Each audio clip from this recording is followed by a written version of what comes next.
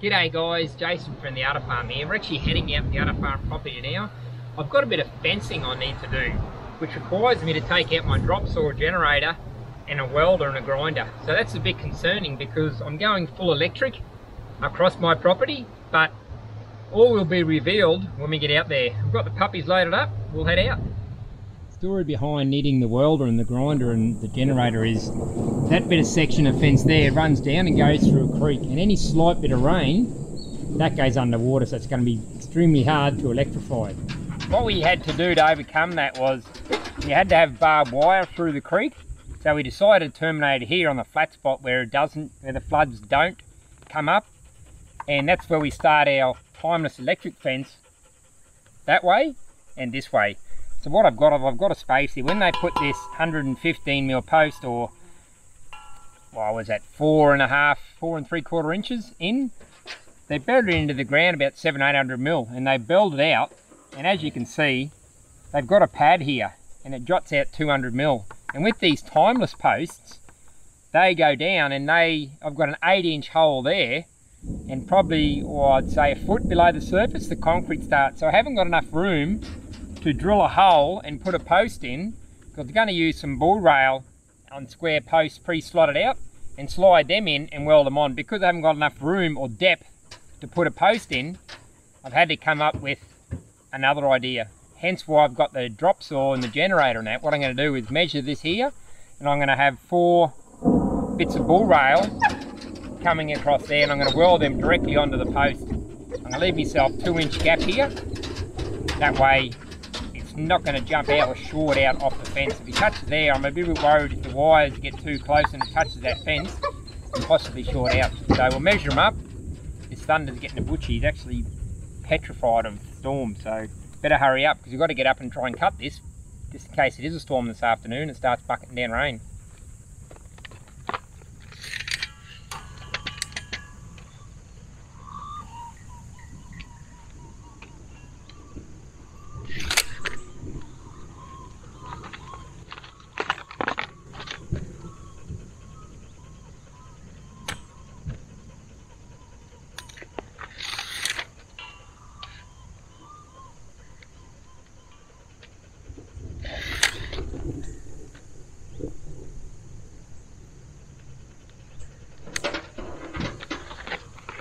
We'll head up and we'll cut these to suit.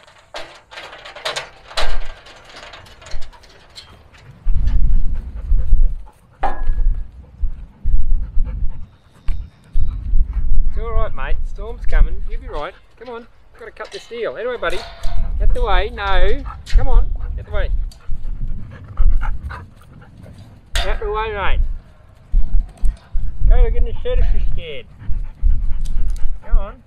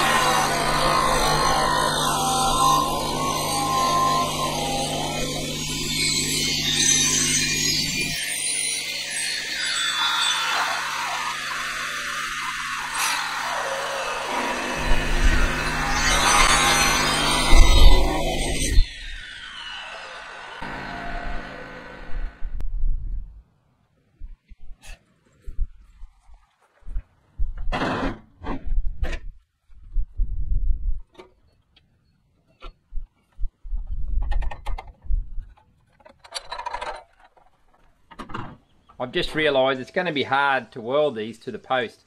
Because we've cut them off with a drop saw, they're very square. And I'll show you what I'm talking about. Might be easier to bring the camera over actually. This bit of PVC pipe here is very close to the diameter of that steel pipe out there. I think it's about 5 mil or 1/4 of an inch small end diameter. So that'll do for what we want to do. What I mean by we've got a grinder, if you have a look down the edge of that now, on the sides there, because it's sitting flush, there's roughly about an 1/8 of an inch or 4 mil gap on that side, and the same on the other side. That's going to be very hard to weld with a 1/4 of an inch gap. So what I want to do is grab I was going to use a 4-inch grinder, but then that's going to be well and truly under. So I've got a 5-inch grinder here. And that diameter across this grinding disc is actually 1/4 of an inch oversized. What I want to do is use this. I want to grind where it's going to, that top bit where it's got to sit flush on the pipe. I'm going to grind that end out. So grind up and grind the end off. And what that'll do is that'll give that shape then, that radius in here, to marry up to the pipe. And then we'll do the final fit up out on the job. Because that's going to be 1/4 of an inch wider, I use a 4-inch grinder to take out that touch more so it marries on to the diameter of the pipe.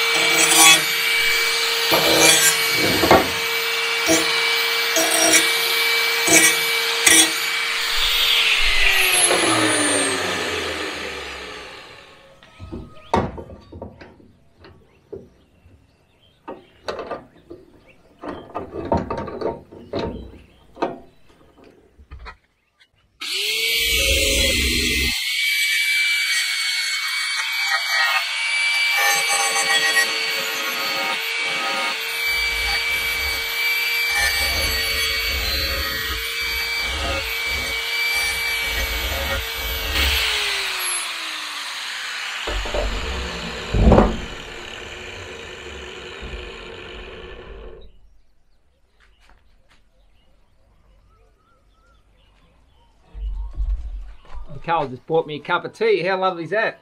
Thanks, Dale. Just down there, be fine. There you go. Service with the...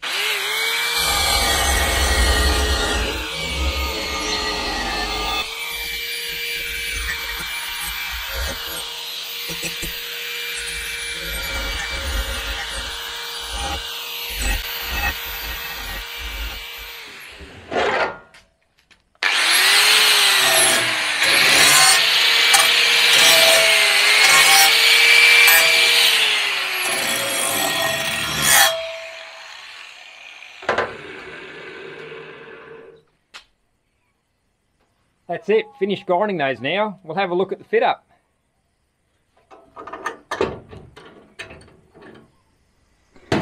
That's what we started with. So like I mentioned, there's about a 3 or 4 mil gap under there. And on the other side, all it's sitting on is that centerpiece, because that's cut square, and there's no way in the world I can weld that. There's going to be a big gap. As you can see, it's sitting on like a pinpoint edge. Not going to stand for itself. But if I now, on the other side, I roll over, this is what I ground. That's one good sign, it's standing up for itself. You can have a look around the edge now. Sitting flush all the way around, so that's going to be a lot easier without that gap. There's no way I can blow holes now through that as I'm welding it. But there's always two parts to the story. That's the good one. I'll show you the bad one. So it looks good from there. That side's perfect. That side's perfect on the back side. If you come around the other side, well, when I say bad, it's not bad. It'll weld up. Right there. Bit of a mouse hole. Well, I'm going to call it a drain hole purposely put in, but I was a bit heavy-handed on the grinder and got a bit excited. But like I said, it's only about, oh, wouldn't even be 3 mil, an eighth maximum. Bit of a grind mark in there, but that'll weld over. This is the finished product, obviously.